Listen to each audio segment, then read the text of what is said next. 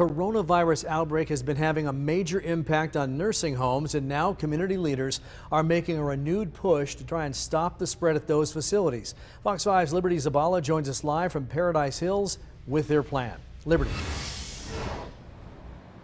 Well, Phil, we are here outside the Rio Vista Health Center, which appears to have one of the largest outbreaks of coronavirus at a nursing home in the state. And now community members are demanding more action be taken to protect nurses and patients. Ambulance workers suit up before heading into Rio Vista Nursing Center in Paradise Hills. This facility has seen one of the largest outbreaks of coronavirus among senior citizens in the state. The fact that we have over 100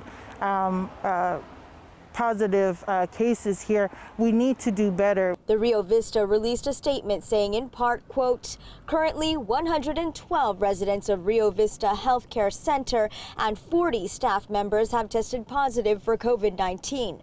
14 residents did pass away, 5 of them in area hospitals. Our thoughts and prayers go out to the family and loved ones. It is heartbreaking to know that, again, that there are many fatalities, and it just feels like we need more attention on this. Joanne Fields with the Filipino COVID-19 Task Force says this is especially concerning because Filipino Americans are disproportionately affected by the pandemic.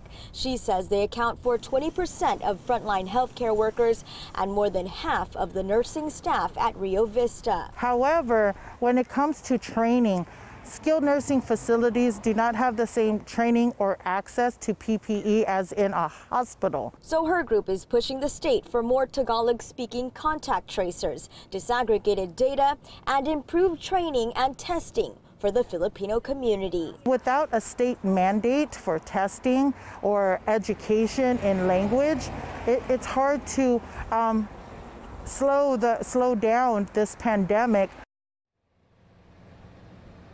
And county public health officials say they currently have 8 Tagalog-speaking contact tracers. Meanwhile, Rio Vista says it did conduct 5 testing intervals for staff and patients here since May. For now.